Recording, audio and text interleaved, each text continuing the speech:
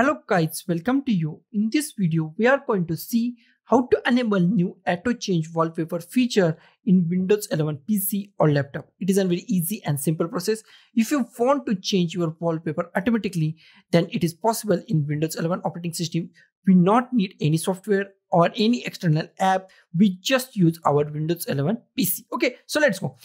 At here on my desktop, I just create a folder named wallpaper. And in this folder, I just download some wallpaper and I save this wallpaper on this folder. You can save it on any folder on any location of your PC or laptop. Okay. Now I just close it.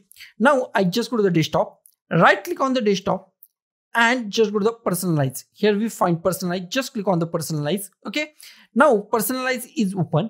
Here we find personalize. Here is we find background and many options of our PC. Okay. Here just go to the background. Just go to the background. Okay. Now here we find this is an pictures. Here just go to the personalize your background and just go to the picture and change it to slide show. Just go to the slide show. Okay. Just click on slide show. Here we find choose a picture album for slideshow. Okay. Now just click at here and just go to the folder that contain your wallpaper. I just go to the desktop. You can go to any folder that you want. Okay. So I just go to the desktop. On desktop, I just create a folder wallpaper. I just select this folder and just go to the choose this folder. Okay. Now this folder is choose. Okay. Now the next option is change picture every. Okay. Here is the 30 minutes. The picture is changed after the 30 minutes in this scenario. Okay. Now I want to change it to the 6 hours, then 6 hours.